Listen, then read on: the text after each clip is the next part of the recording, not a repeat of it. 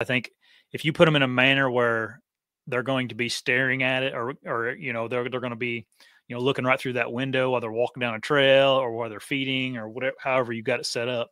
that's not a good thing, right? You want to place it in a manner where the deer aren't going to like visibly be looking into the blind the whole time. It's kind of like the same concept when you hang your trail cameras to where deer can't see them. If